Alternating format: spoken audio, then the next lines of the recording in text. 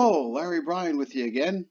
As you may remember, the quiz was to name all the types of trolley cars you can think of that were made for specialized use, not different variations of traditional passenger cars. They could be purposely built or a converted car. However, excluded were maintenance and work cars of any type. That means excluded were cranes, sweepers, plows, dump cars, freight motors, maintenance away cars, tower cars, etc. No work cars of any type.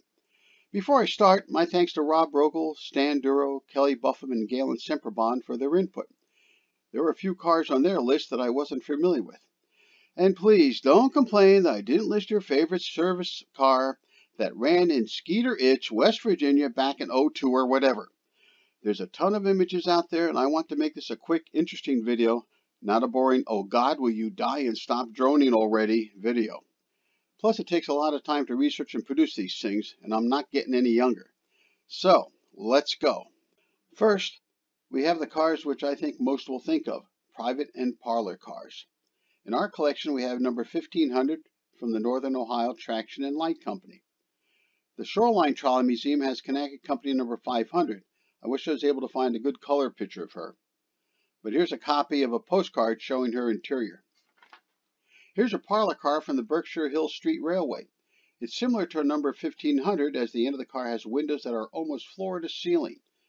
The front left corner is actually a door which is open. Note the steps. Next is observation and tour cars.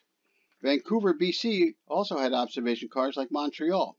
And here's two examples, this one and that one on the last trip in 1950. Many systems offered tours, and I discovered in the Los Angeles, California area, you could book a unique 28-mile tour visiting 10 beaches and 8 cities, all for $1. Here's a picture of a car that ran the balloon route. Note the excursion car and observation car signage. There were also U.S. mail cars. Here's a couple of examples. Note this car ran under a 2-wire overhead. From what I read, mail cars were usually white, although this example at the Shoreline Trolley Museum wasn't. Moving on, were also funeral cars. Here's a nice example from Chicago. Note the special door on the side of the car for loading and unloading the casket. Here's a neat drawing I came across of the funeral car Dolores that operated in Baltimore. Reading the fine print, it was originally a combined passenger express car built in 1897 and was converted to a funeral car in 1900.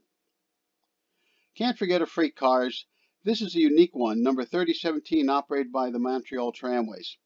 It's single-ended and its rear half is open to facilitate loading freight. Now let's look at some rarer cars. This one is a milk car. This is a car used for transport of workers at a Davenport, Iowa cement plant. Here's Worcester Polytech Institute's Experiments and Test Car. It traveled throughout New England testing the power systems of electric railways. There's another group of cars I'll throw in the mix even though they weren't specially built. They were decorated cars. We have our electric sleigh and electric toboggan during Winterfest, and I came across some other decorated cars that served a special purpose once in a while, so I figured I'd include them. Here's a Christmas car that toured the streets of Seattle, Washington during Christmas seasons in the 1930s. How about that huge speaker on the roof? Here's a couple of cars decorated for the 4th of July.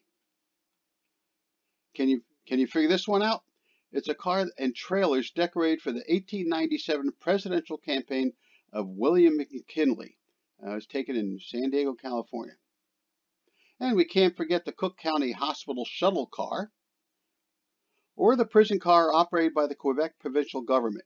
Note the lack of windows. Now we get to what is probably my favorite.